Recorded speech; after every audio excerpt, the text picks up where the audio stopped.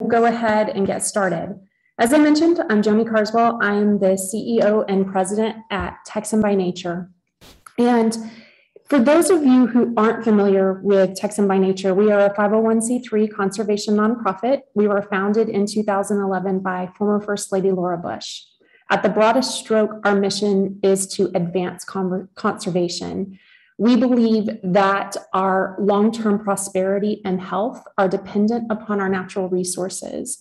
And so we advance conservation by increasing activity and increasing funding in conservation projects and organizations across the state of Texas. We do this by lifting up and connecting organizations, and we bring those organizations together with industry and together with community for broader collaborative projects across the state of Texas. We partner with over 100 conservation nonprofits, leaders across every industry, local landowners, and communities alike.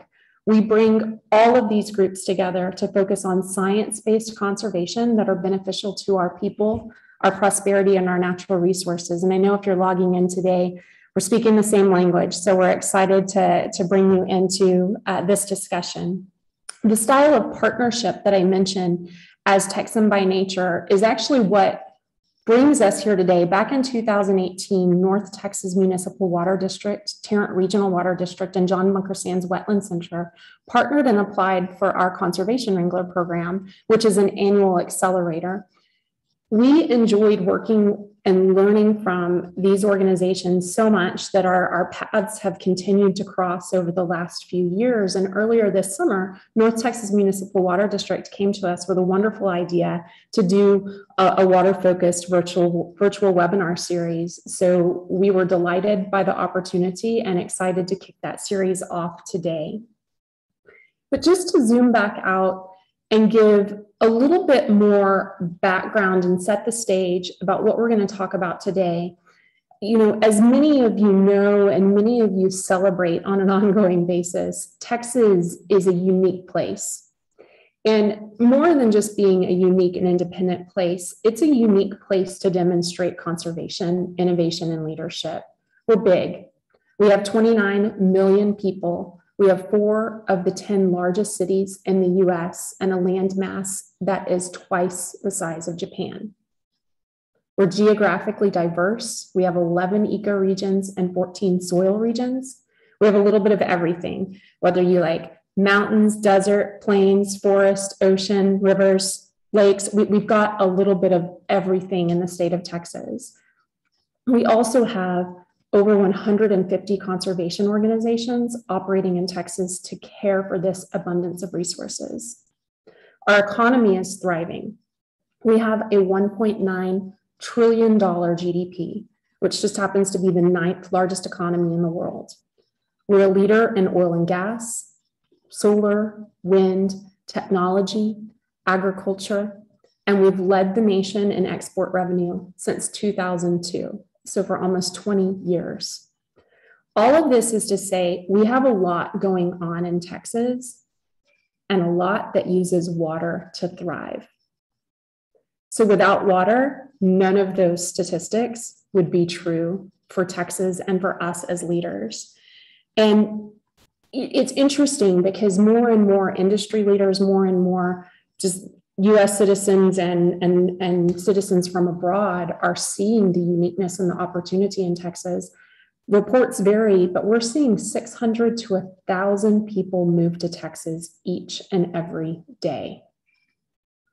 With this mass migration, Texas's population will almost double by 2050. The latest state demographer report says that we'll have 54 million Texans by 2050. So that's a lot. It's a lot to plan for. It's a lot to ensure water for, and it has far-reaching implications for our infrastructure, for our conservation efforts, for everything that we're involved in. You know, some of you may have heard that water is the next oil. This is, I think, has been thrown around for a little while. I don't want to get into the debate on the veracity or the use case of that statement, but the sentiment I agree with. Water is vitally important and it's critical to our health and to our future. And last December, I was listening to a podcast that put it in very stark terms. Melissa Alderson. She's the Conservation Education Manager at Texas Parks and Wildlife, and she gave a podcast, and she said, of all the water found on Earth, 97% of it is salt water. If you're doing the math, that means that just 3% of all water is fresh water, but 80% of that water is frozen in the polar ice caps and unavailable for our use. So what we're left with is 1/2 of 1% for our own use. We share that tiny amount of fresh water with nearly 8 billion human beings and nearly 9 million animal species. How many individual creatures? We don't know. We're still discovering. So that's to say fresh water is critical. And fresh water becomes even more critical as our population continues to expand. Bringing this back to Texas and our own population growth, you see that fresh water and how we manage it in Texas is more important every single day. So I've said I'm excited already, but I'm truly thrilled for you to have the opportunity to listen to 3 experts today and to learn more about how we ensure a thriving future for all Texans and how we ensure a thriving future for our economy moving forward.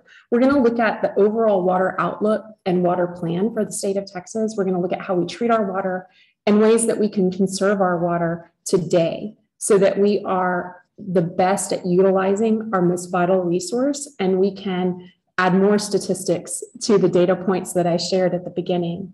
So the 3 folks that we're going to hear from today, we're going to kick it off with Sarah Schlessinger. She's the Chief Executive Officer at the Texas Water Foundation. She's going to paint the broad picture of where we are on water today, our water plan, and what that looks like. She's going to hand it off to Helen Dulac, the Water Resource Program and Public Education Manager from the North Texas Municipal Water District, who's going to teach us a little bit more about water treatment and what that looks like in the state of Texas. And we're going to end with Dr. Becky Bowling with Texas A&M AgriLife, who will share best practices and water conservation tips for all of us. So again, as you have questions, put them in the Q&A, but I am thrilled to learn from these 3 fantastic women today, and we will get started and kick it off with Sarah from the Texas Water Foundation. Sarah? Joni, thank you so much. It's such a pleasure to be here. I believe that I can share my presentation with you today. You set that up perfectly in talking about all of the ways in which we are fortunate to live in such an incredibly rich and diverse state. As Joni mentioned, I'm Sarah Schlessinger. I'm the CEO of Texas Water Foundation. We are a 501c3 nonprofit in Texas with the mission of leading Texas into a sustainable future by investing in the next generation of water leaders. And we do that in 3 ways. We do that by investing in leadership, both within the water sector and outside of the water sector, and advancing nonpartisan, informed, non-technical policy. So if you're interested in reading some issue briefs on topics right now at the state legislature, at the federal level, you're welcome to go to our website. And by advancing our general awareness of the value and role that water plays in every Texan's life. And we're doing that by launching the first statewide water education campaign called Texas Runs on Water. I've been invited, though, as Joni mentioned, to paint the broad picture about what our forecast in Texas looks like in terms of water security, in terms of our water future. And as Joni so poignantly put it, we have a significant population increase projected for the state of Texas, more than 70% between 2020 and 2070. Well, in water planning, there's something called a water budget. And much like balancing your pocketbooks, it has a little bit to do with looking at how much demand there is and how much supply there is and balancing the 2. Well, what we know is with this population increase going from 29.5 million to 51 million, our water demands are going to go up, of course, and our existing water supplies are going to decrease. They're going to decrease because of things like climate variability, and of course, because a lot of our water usage comes from groundwater supplies, which are non-renewable. And so what that means is, whether you're a water scientist or not, Houston, we have a problem. We got a water budget issue. Fortunately, however, Texas is blessed with very strong water leadership and a state water plan. Every 5 years, we adopt a state water plan that assesses that demand and supply curve and population projections, and we determine which water management strategies we need to implement in order to meet that demand. And what's really unique about the state water plan is that it's done in a decentralized way. It's done from local stakeholders up. So combining the different regional water plans and combining it into a state water plan. So our most recently adopted state water plan, and it was really recently adopted, proposes 5,800 water management strategies to provide 7.7 million acre feet of water by 2070. Well, what is exactly 7.7 million acre feet of water? It's always hard for me to kind of imagine what that is when we talk about acre feet. So this is a helpful drawing. Imagine a football field and then imagine water coming up about a foot, so about to your knee. And then imagine that 7.7 million times. So a single acre foot of water is 325,000 gallons of water. It's a lot of water. It's a lot of strategies too. So what I want to tell you about is really quickly in 5 minutes, how exactly we're going to plan for the water future and why it is that water conservation is so important within that. So what we know is of those 5,800 water strategies that are proposed to meet our water demands in the next 50 years, it's going to cost about $80 billion to design, construct, and implement by 2070. We also know that unfortunately that if we don't implement those strategies, that it will cost Texas about $153 billion of annual economic losses. So there's definitely a case study to be made from a pure economic perspective. And we also know that if we don't implement those strategies, that a fourth of Texas population will have less than half of the municipal water supplies required. Well, you're going to ask why municipal water supplies specifically, and you'll see here in a second why in terms of demand. Fortunately, Texas is also very wise in its leadership, in addition to having a state water plan, to implement or to create a revolving fund. So a way specifically to fund water infrastructure. So we have a revolving fund, and so far over $9 billion has been committed to state water plan projects. We still have $80 billion to go.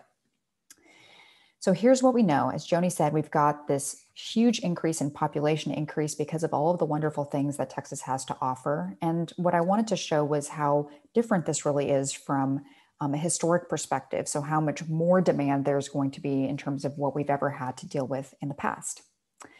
And what we also know is that while that demand curve is not going up quite so steeply, that our existing supply is also going to continue to decrease. So the distance between the two is going to continue to increase. And within the demand, we'll see that there are some main categories. Irrigation from 2020 to 2070 stays largely the same, and so do those top portions. But the piece that really changes is that big red portion on the screen, and that one is municipal. Municipal demand makes up most of the increase that we are seeing in water demand, and that's because a lot of the people who are moving to Texas are moving to some of the wonderful urban centers that we have. So of the recommended water management strategies that we have in our state water plan, we see that a lot of it's going to come from reuse and desal and conservation. But the two that I really want to draw your attention to are the second and third, where that light green is. Agricultural conservation. Texas agriculture makes up a big portion of our groundwater usage, and also has been very progressive adopters of conservation and efficiency metrics.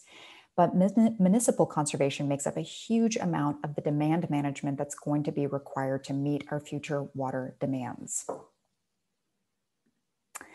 And very specifically within our state water plan, we know that 45% of Texas's future water is going to come from conservation and reuse today. So I want you to take a moment to really think about, backtrack all those numbers that I gave you, 7.7 million acre feet of water. 45% of that comes from conservation and reuse today, and the biggest demand is in municipal areas. So this is where you come in, and this is where I'm going to hand it off as well. What I really hope you take away from this short introduction to Texas's water security and water forecast is that municipal conservation makes up one of our largest water security targets, and that efficiency is just as important as reducing demand. And what I mean by that is investing in water infrastructure, investing in water efficient appliances in your household can be a huge benefit. And you'll hear from some of your local leaders on exactly what you can do in your region. And so as Joni said, whether you care about Texas's thriving population and economy or rich and wild landscape, water is the lifeblood of Texas, and we appreciate you having an interest in it. I'm happy to take any questions, and otherwise, thank you so much for the invitation. Oh, and I am now handing it off to Helen Dulac with the North Texas Municipal Water District.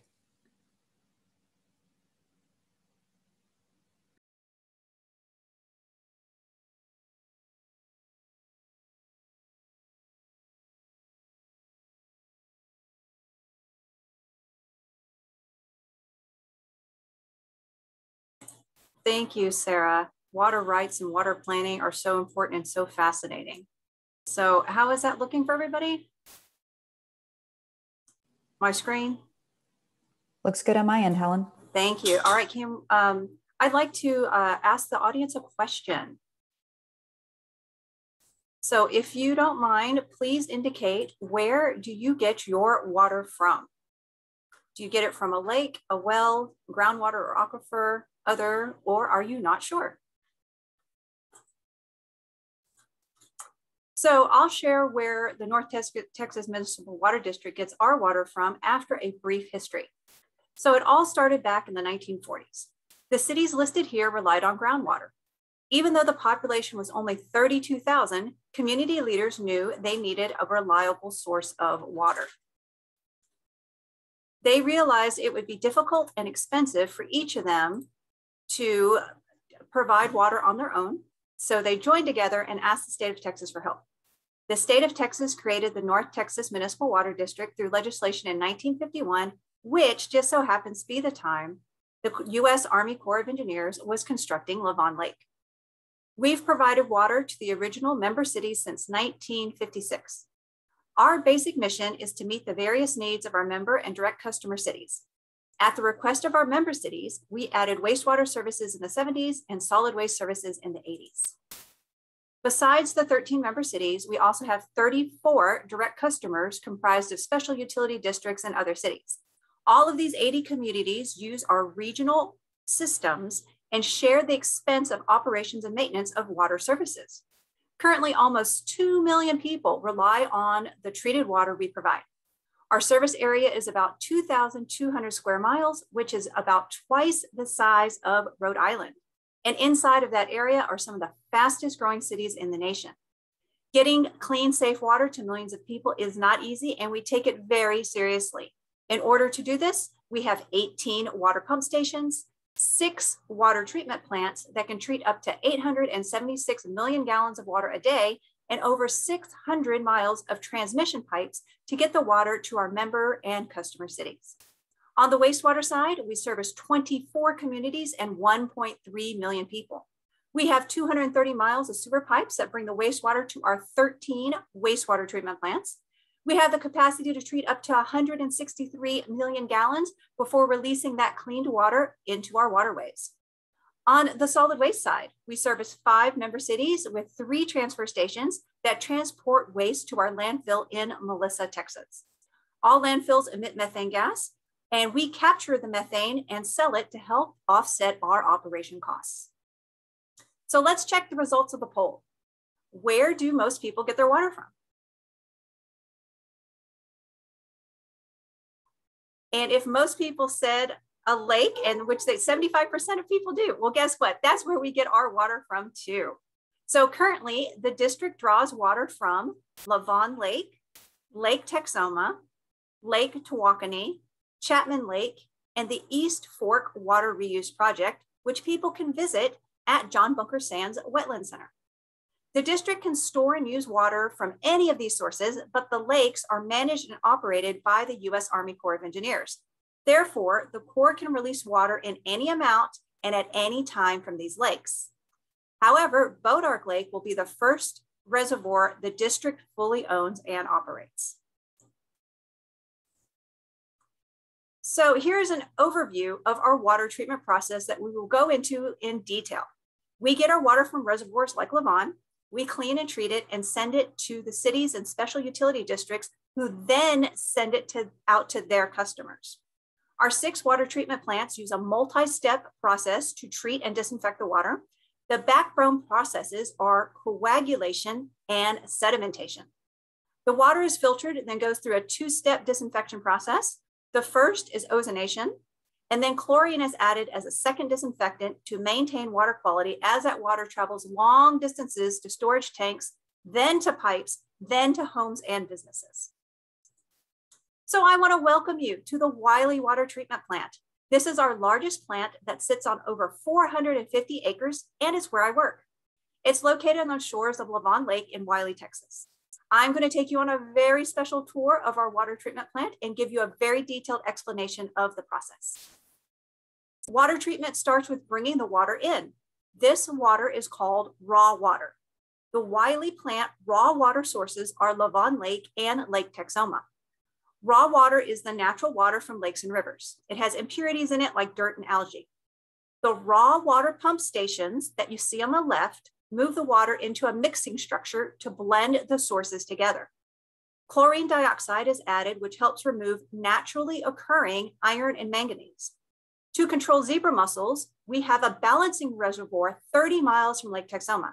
It's basically a small lake that the water pours into and rests for a bit. Here, we can test for zebra mussels if any of them happen to find their way in. And if there are zebra mussels there, they actually can sink to the bottom of the reservoir. Most of them don't survive their turbulent 30-mile trip to the balancing reservoir. Plus, we have very, very fine mesh screens that keep the zebra mussels out of the pipeline. The water then continues to travel an additional 47 miles to Wiley. The next step of water treatment are coagulation, flocculation, and sedimentation.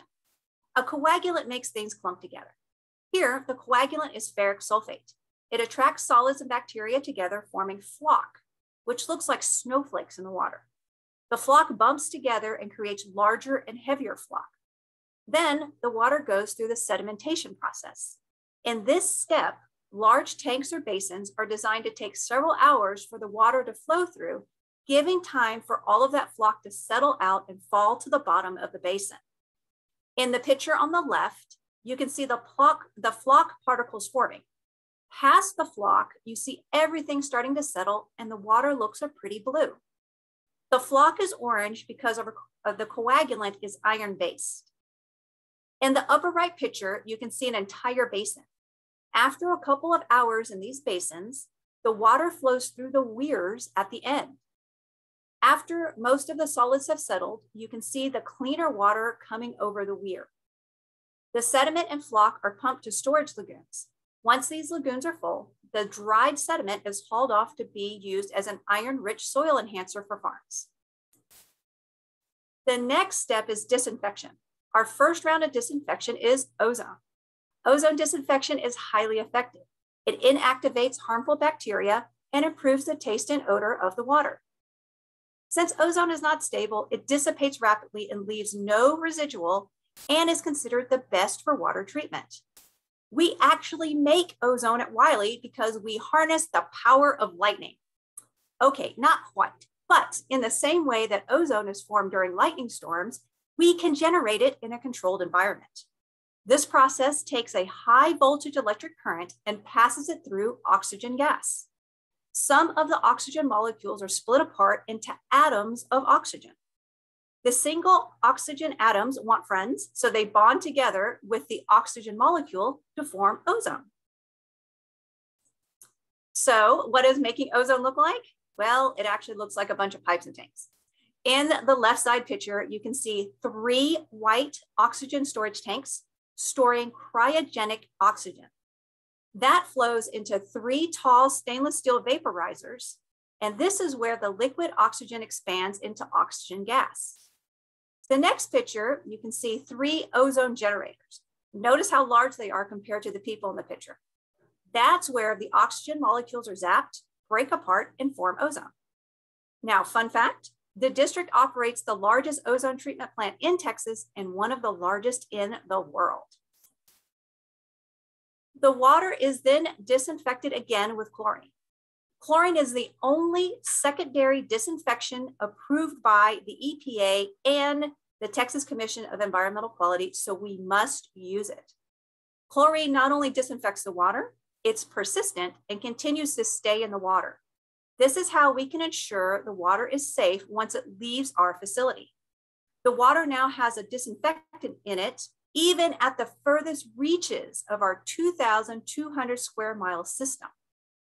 However, heat and age can take a toll on chlorine. So to help it last longer, we add ammonia to bond with the chlorine to form chloramines.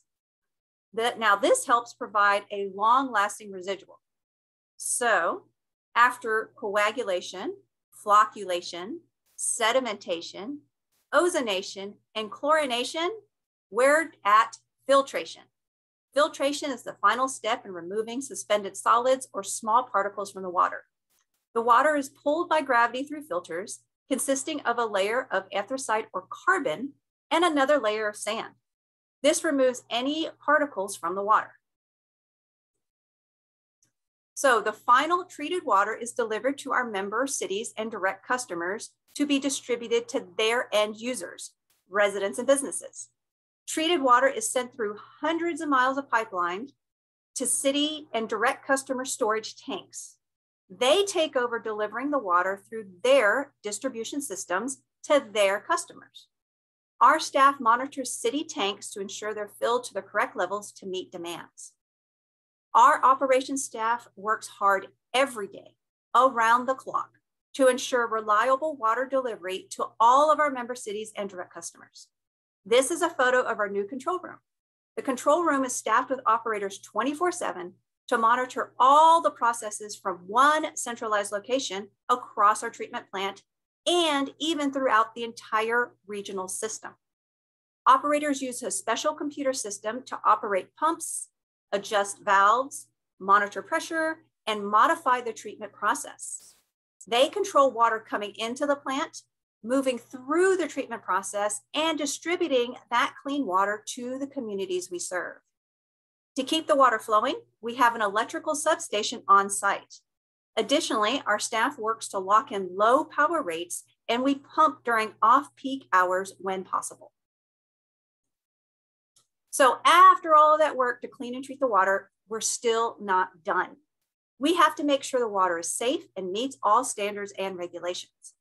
Our laboratory is accredited by TCEQ through the National Environmental Laboratory Accreditation Program and conducts nearly 250,000 tests a year to make sure the water is safe and doesn't have a bad taste or smell. We test samples for bacteria, suspended solids, metals, nutrients, alkalinity, hardness, and much more. We even test the water as it goes through the treatment process. This helps with process control and optimizing treatment. Our member cities and direct customers also test the water before they distribute it to their customers. The district in each member city produces their own annual water quality or consumer confidence reports. Most of these can be accessed at each city or water utility's website. The district is also constantly improving our treatment operations, expanding our facilities to meet increasing demands, and adding enhanced technology and equipment. Recently, one of our major projects at the Wiley Water Treatment Plant was upgrading the capacity and filter improvements at a cost of $95 million. Now that you've seen everything it takes to get water to you, I have one more question. Can you please launch the poll? What costs more? A gallon of water from the North Texas Municipal Water District or a gallon of water from the store?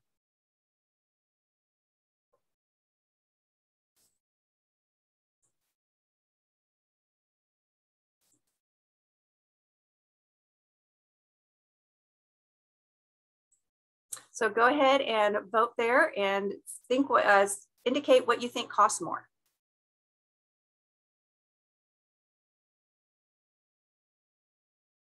All right, and let's see what does everyone think? Look at that, 98% of people are correct. A gallon of water from the store costs more.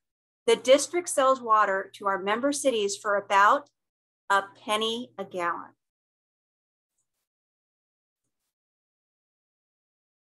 So I invite you to visit our website, NTMWD.com, and follow us on all the social platforms. Our website is full of information where you can find water quality and lab reports, lake levels, fact sheets, infographics, along with water conservation tips and initiatives. Speaking of water conservation, it is my pleasure to welcome Becky with Texas A&M AgriLife, who will share the best water conservation practices and actions we can take to ensure we have this reliable resource now and in the future. Thank you so much, Helen. I'm gonna get this loaded here. Perfect.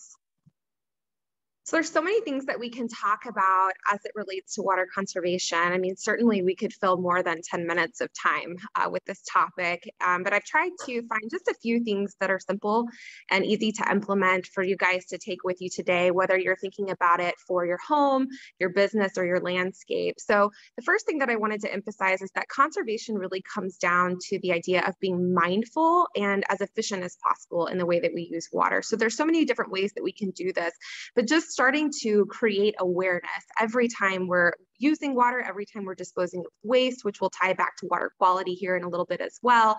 How can we be as conscientious as possible and as efficient as possible with the resources that we're using and handling? Next slide, please. So I thought this was a nice visual. I actually got this from a nice pamphlet that the Texas Water Development Board has. And so it's got some nice data there comparing conserving homes with non-conserving homes as it relates to water use. And this is actually about 20 years old. So we might expect that these numbers look even greater today as we've seen improvements in technology that's available. But one of the figures or one of the pieces of data that kind of came out of this handbook of water use and conservation that the Water Development Board featured is on average, water use in a conserving home is about 45.2 gallons per capita per day, and in a non-conserving home, it's about 69.3 gallons per capita per day. So certainly we appreciate the importance of conserving water. Of course, from an environmental standpoint, we've already touched on a lot of great things today with some of these other talks as to why that's important.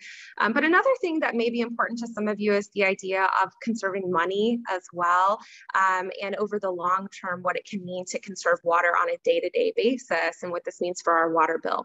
Next slide, please. So there's a lot of different places in which we can conserve water. I decided to focus first on the indoor space, and then we'll move into the outdoor space. And so 3 really simple things that we can do to conserve water indoors. The first is to routinely check faucets and other plumbing for leaks. And where you do observe leaks, making sure that you're staying on top of repairs to prevent unnecessary water loss or wasted water. The next, which was also mentioned in a previous talk, is where you can bringing in water efficient technology. And this is where it can be great to actually look for the EPA WaterSense label on products, whether it's a low flow toilet or something similar. A lot of new great pieces of technology out there that can help you use water more efficiently in your home. And in many cases, we may see that your local government, local cities, local water providers may actually reward you for bringing in some of this new technology and helping to conserve water. So that can be something that you look for in your local community. And then finally, it's just something very simple, which is turning water off when we're not using it. So a great example of this is when we brush our teeth. If we leave water running during that period that we're brushing our teeth, the EPA estimates that we may be wasting as much as 4 gallons of water each time. And so for brushing our teeth twice a day, that's 8 gallons a day. And if we extrapolate that across 7.5 million people just here in the Metroplex, well, that's a lot of gallons of water that are being wasted when we're brushing our teeth. So doing something really simple like that. Other really basic tips may include scraping your dishes instead of relying heavily on water to rinse them clean before you put them in the dishwasher. It's really basic things. Next slide, please. A really great space for us to conserve water is going to be outdoors as well. And this is where a lot of my passion lies. So you may or may not know that throughout the course of the year, 30 to 60% of household water is used for lawn and landscape areas. And certainly we see that we tend to be on the higher end of this when we're getting into this hottest part of summer. This year we've been fortunate to have some rainfall, but oftentimes this time of year we may not see any rainfall for several weeks. And so we tend to water very heavily during this period. Now, interestingly enough, if we advance here, what we'll see is that as much as 50% of the water that we're using in the landscape may not actually ever be taken up or used by plants. We may see lots of evaporative losses, or we also see quite a few issues with runoff here due to impervious surfaces, as well as heavy slopes in the landscape, very fine textured soils. Many of you may be familiar with some of our shrinking, swelling, heavy clays that we have in many parts of the state of Texas, which are not always conducive to allowing water to penetrate in. And so we'll end up seeing a lot of runoff and loss of that water in our landscape areas. Next slide, please. So several different things that we can do when we're trying to conserve water outdoors. One very simple thing is to really take time to get to know your irrigation system. So whether you have just moved into a brand new property or you've purchased an older home, where that irrigation system exists, taking time to do a catch can test to become familiar with the precipitation rate for that system. So oftentimes many of our more conservative irrigation approaches are based on evapotranspiration rates, or water loss from plants and surrounding surfaces due to environmental characteristics like heat or wind or humidity.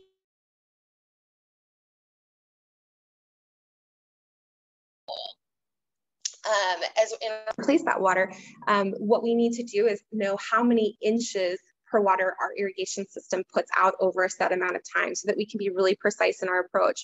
We also may see that irrigation systems may not be designed very efficiently, or maybe that design is no longer effective as our landscape has evolved or matured over time. Or there may even be simple things like clogged nozzles or heads that are not rotating properly that we need to adjust. Another thing that we can really focus on as it relates to watering our landscape is doing everything we can to slow water down. So with our lawn irrigation, one thing that we may look at is replacing spray nozzles with multi-stream rotor nozzles, something that's going to put out water at a heavier water that's going to come into contact with the lawn and with the soil more readily, and is going to be less susceptible to wind or evaporative losses. In our landscape beds, and even we do see more and more drip irrigation utilized in lawn scenarios. So certainly drip emitters and soaker hoses are going to offer us around 90% efficiency in a lawn and landscape scenario. So it's really going to allow us to be as efficient and as effective as possible in getting water directly to our plants. Next slide, please. Another thing that we really, really want to focus on, and I think that we're seeing more and more in North Texas that this is becoming something that people are more aware of, is the idea of getting the right plants in the right place. And so making sure that we're choosing materials that are the right fit for the soil that we have, for the amount of water that we have available, for the amount of shade that we have, and for the space that we have. And as much as possible, relying on native and adapted plant materials that are well suited for this area and are by default not going to require as many inputs, whether that be water inputs or also things like fertilizers or pesticides that may actually then in turn cause issues with our water quality. So adding those native and adapted plants, choosing right plants and putting them in the right place goes a long way toward having more water efficient landscapes. Another thing that we can really focus on, whether you are an outreach educator, which I know we have several on here, or whether you're a homeowner, is really trying to take stock of where you may be over-loving your lawn and landscape. And so what we tend to see a lot of times is that people are trying to do right by their lawn. They're out there watering almost every day. And what we end up doing when we do this is we actually create kind of codependent plant babies, codependent plant materials that never learn to develop those roots deeper in the soil. So we really want to focus on deep and infrequent irrigation, encouraging deeper root growth. And we want to stay away also from over-fertilizing, over-utilizing pesticides that may actually have an adverse effect on the health of our plants. So we want to take time to find the right balance, getting a soil test done, customizing our nutrient management approach. All of these things can be really helpful toward creating a lawn and landscape that's more resilient in the long term. Next slide, please. And then another thing that we can really do is where we can take advantage of rainwater, whether you're capturing rainwater off of your roof or other surfaces in the landscape in a rain barrel to use in different ways, or maybe you're thinking about bringing in some green infrastructure. So thinking about how water moves across your landscape and incorporating in plant materials and different soil materials that are going to help you really capture and utilize that water as it's coming onto your landscape. And the other advantage that we see to this a lot of times is that many plant materials actually have the ability to do what we call phytoremediation. So it's the idea that they have the ability to help clean water as it moves through the landscape with their roots. We also see that soils can help to clean water as well. So we want to encourage that water move into the soil around our plant roots as it's moving through our landscape, and that we can capture and retain as much of that as possible. Next slide, please. So I did want to touch just briefly on this concept of water quality and this idea that everything we do is connected, and a lot of the best management practices that we may bring in to conserve water can also offer benefits for protecting water quality as well in the long term. Next slide, please. So there's a lot of different places where we may see water quality as being affected by some of our decisions. So we may see a lot of impact from the way that we dispose of waste. Certainly plastics and garbage can become an issue. We see issues with bacterial movement and accumulation of bacteria in our surface water a lot of times. And this can come from things like even just pet and animal poop in our yard that's running off into our surface water areas, as well as mishandling or on-site sewage dumping, inappropriate waste handling, and things like that. We also see issues with people dumping things down their drain that shouldn't be dumped down the drain. So pesticides, pharmaceuticals, other chemicals, things that are being flushed down the toilet that shouldn't be flushed down the toilet and start to accumulate in our water resources over time. And then another thing that people often don't think about is that you can actually cause water pollution in the way that you handle nutrients in your landscape. And so this means that some of the fertilizers that we use and the way that we apply them can have really significant implications for our water resources, where some of the nitrogen and phosphorus in particular, as it moves into our surface water, can actually feed things like algae and cyanobacteria. And these things can grow and start to consume oxygen in the water as a function of that concentration of nutrients. And then what we end up seeing is dead zones that are created because those nutrients have become really heavily concentrated. We see an issue with this more and more in urban environments where nutrients are moving into surface water, into groundwater from urban landscapes as a function of how we fertilize, how we irrigate. So again, getting back to this idea of not overloving, customizing your approach, and trying to be really mindful of this. Next slide, please. So a lot of really basic things that we can do. We can start by just recycling and reusing where we can to reduce the risk of waste accumulating in our water resources. And this extends to the idea of composting as well, which is becoming increasingly popular as a way of kind of containing and reusing food waste, repurposing it in our landscape. And a lot of times when we have a nice high quality compost material, we can also reduce the need for synthetic fertilizers in our landscapes. Taking time to scoop the poop, whether it's in your own yard or if you take your pet out. I live over in the Plano area, right off of the Chisholm Trail. And this is something that really gets emphasized there to keep water from moving feces, nutrients from bacteria from that poop into the water there. We also want to, if we do have pesticides, prescription materials, we want to look for where we can properly dispose of those materials. So if you have pesticide materials, oftentimes the TDA or similar entities will provide an option for you to dispose of those materials safely. There's several places a lot of times too where we can dispose of our prescription medications. We want to be, again, mindful of the use of fertilizer materials, recognizing that these actually can contribute to water pollution in urban landscapes. So using them we want to be as judicious as possible, as mindful as possible. Take time to sweep your fertilizer granules off the sidewalk and off of those impervious surfaces where they can be picked up and run off. And also doing what we can to reduce runoff from our landscape as well. So this may be simple practices like cycle and soak irrigation to gradually introduce water into the landscape at a lower rate, giving our landscape time to absorb that water, making sure that we time our irrigation appropriately, that we take steps to encourage deep, healthy root growth, which is also going to help get water deeper in the soil and prevent runoff. So a lot of things that we can do there too. Next slide, please. And finally, just never stop learning. So there's, I can tell just looking at the list of people that are watching and joining here today, there's a lot of people on this particular meeting that offer different forms of education on these topics all throughout the Metroplex and in other parts of the state. And so taking time to look at where you can learn more about this from your local government, from local educators. And there's a lot of people that are really passionate about this and a lot of opportunities to always get better with the way that we handle our water resources. So from here, I'm going to hand it back over to Joni. I think she's going to moderate some Q&A. Absolutely. Thank you so much, Becky. And thank you, Sarah, Helen, and Becky. If you guys could all join me on video again. Thanks for sharing your expertise. Everything from looking at the broad outlook of water and what our state plan entails to the individual actions that we can each take are incredibly important. So I want to kick off the questions actually with you, Sarah, and get your take on the importance of individual action versus large-scale infrastructure, and that you shared, that 45% number around the municipal need with water, and then the biggest water user being agriculture and some of our industry. So if you could share just a little bit on importance of individual versus large-scale infrastructure, and then any policy changes that are needed for a more sustainable future for Texas. Gosh, thank you. What a phenomenally important question.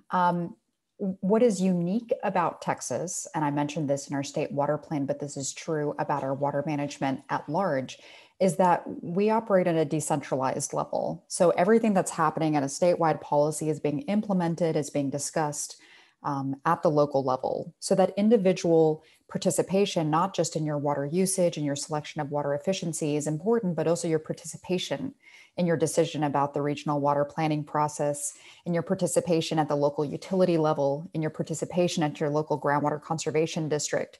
So every decision that's being made at the statewide level is being informed by local participation.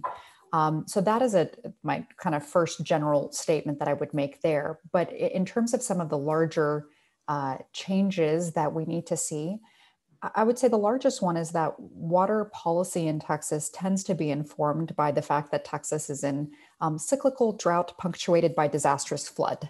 And what that means is that whenever we have a landmark piece of legislation pass, it is usually informed by the fact that we have just come out of a significant disaster or challenge. And water infrastructure and its needs are not just disaster driven. They require resilience. They require ongoing investment. And there is an ongoing discussion right now at the state level and at the federal level regarding water infrastructure investment needs that I think really needs to have heightened prominence. So at a local level, if you care about water infrastructure and you simply want to nudge your local elected leaders to encourage them to be thinking about water as an important water agenda, that's another great way to have an impact. Thanks so much, Sarah. The next question is for Helen. Who do you retain, or what types of firms do you generally use to monitor and sample the water other than analytical labs? Can you talk a little bit more about that process? Who's providing the data that you're sharing? So the TCEQ and EPA require that the samples be analyzed by laboratories that meet specific accreditation. So that's why we have our own lab get that accreditation, and we have our own staff that collects the samples throughout our distribution system. But then each city member or direct customer that we sell water to, they are, once the water goes into their storage tank, they are responsible for it.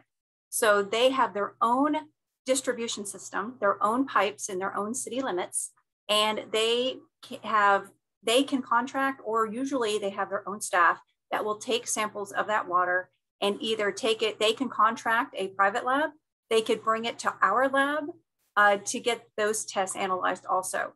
So as long as you're using an accredited laboratory, you can choose anyone you want to use. But because of the volume of tests that we do, 250,000 a year, it made sense for us to accreditate our own laboratory.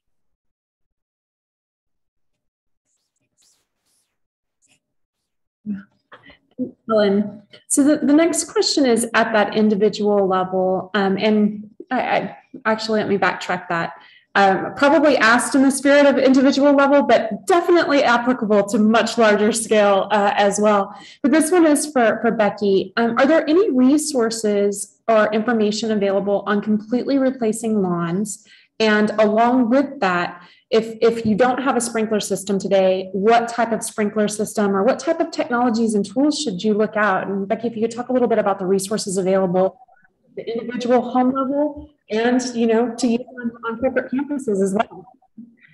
Yeah, sure. So I know that there are a number of resources that are focused in particular on site preparation and plant selection. One thing that we really want to focus on is finding resources that are customized to your specific area. So recognizing that even across Texas, even across the Metroplex, we'll see some diversity in terms of our precipitation rate, the type of soil that we have. All of these things have an impact on what's appropriate, both in terms of removing what's there and preparing and designing something new. So for example, some people really like the idea of a bare minimum xeriscape or something like that. And what we want to recognize is that it's in areas where we have more precipitation, we want to make sure that we maintain enough vegetation to cover and protect our soil in those particular areas. If we do too much soil exposed or things like that, then we end up having some negative consequences. So I would say that Texas A&M AgriLife offers a number of different resources. You can certainly contact me and I'm happy to help put some of those together for you. They're in several different places. And so we do have the AgriLife bookstore. It's being renovated right now. And so we have resources across our Aggie Turf program, as well as our Aggie Horticulture program that would be helpful for somebody looking to do something new and something different. Other places that are great for getting tips on alternative plant materials would be the Lady Bird Johnson Wildflower Center, for example. They have a really nice database of native plant materials, and you can filter that out by different regions and some of your other characteristics of your area, lighting and size and things like that. So they're a great resource as well. So a lot of resources, even going maybe to your county office and seeing if they have more for your specific county. And when it comes to bringing in new irrigation, I think that it's going to vary a little bit from landscape to landscape. So, when we're thinking about whether it's a total lawn renovation or just an irrigation renovation, we want to think, do I have the right turf grass in place? Because that's going to play a big role in terms of how sustainable that lawn is going to be and what's appropriate from an irrigation standpoint. As I mentioned, we do see increasingly there's some popularity with having kind of drip irrigation in lawns where they actually have those drip lines just below the lawn installed. If you decide to go the route of having a subsurface irrigation with traditional sprinklers, then like I mentioned, we want to focus on having sprinkler heads or nozzles that are going to put out water as efficiently as possible. So multi-stream rotors. And we do have several licensed irrigators and irrigation specialists that work here with Texas A&M AgriLife. So again, that's something I'm happy to connect you with for more specific questions. Thank you, Becky.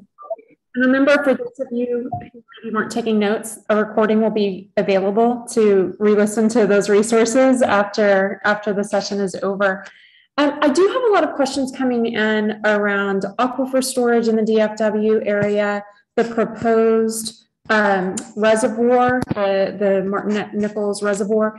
And so I want to ask a more general question around that to all three of you, but I think probably primarily to Helen and Sarah, around your thoughts on aquifer and reservoir usage in that DFW area. Would one of you like to offer your thoughts on that?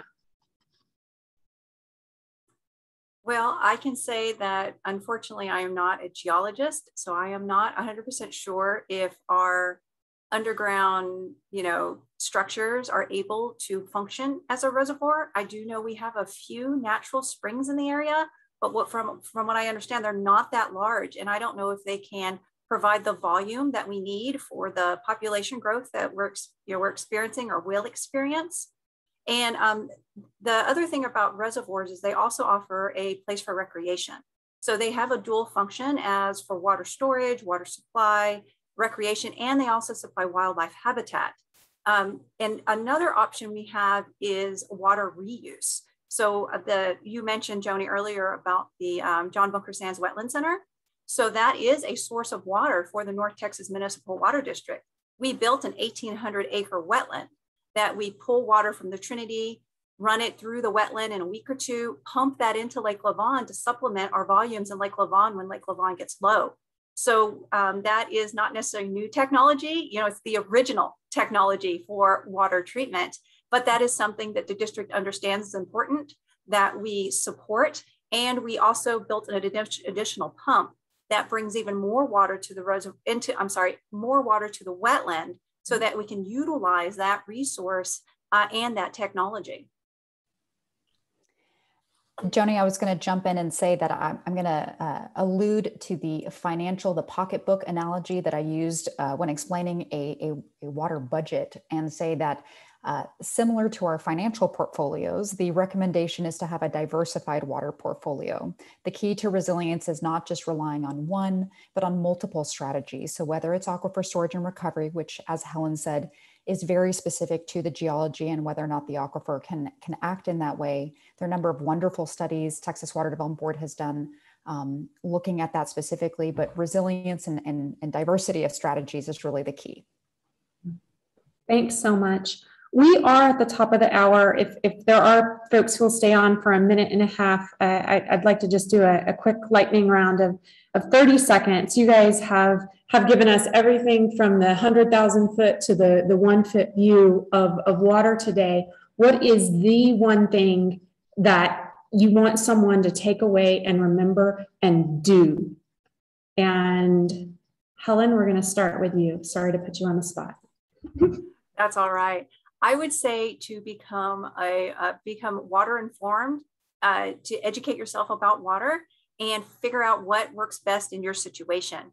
So there are just amazing resources out there. I encourage everyone to visit Water is Awesome. We have a website, a Facebook page. There is actually a webinar tonight about the right plant in the right place, and it's going to touch on a lot of questions that we saw come up. We had a webinar a few weeks ago that was about watering your yard. And that is available on the Water is Awesome Facebook page that you can review. We have resources like watermyyard.com where you can sign up to get weekly watering advice, so you know exactly how much water to apply, because we just had rain over the weekend. Most people can turn off their sprinklers, which is, like Becky said, the majority of our water use. So I just encourage everybody to learn as much as they can and to implement the best practices for themselves. Fantastic. Becky. I would say use less than you think you need. I think a lot of times we very often think we need more than we do, especially when we're talking about our landscape. And so experiment with using less, focus more on waiting for signs of visible wilt or struggle in the landscape and responding to that manually, instead of trying to be so preemptive that we end up doing more harm than good. Thank you. I'm going to go with do exactly what you're doing today. Stay informed, stay involved. We are really fortunate to have extraordinary water leaders and extraordinary agencies and entities and conservation entities working in the state of Texas. So stay involved and keep learning. Thank you. And thank you again to everyone for joining us and taking part in learning more about water in Texas and what you can do to be part of the solution. Thank you to our incredible expert speakers, Sarah Schlessinger from the Texas Water Foundation, Helen Dulac from North Texas Municipal Water District, and Dr. Becky Bowling from Texas A&M AgriLife. Really appreciate the time that you took to educate us today. And thank you also for all who answered questions. I know there were a couple we didn't get to. We'll try to send a written answer to those that we didn't get to in the Q&A today. The recording will be available, so look for that shortly. And excited to work together with each of you to conserve water for today so that we will continue to thrive in Texas. So thanks and have a wonderful afternoon.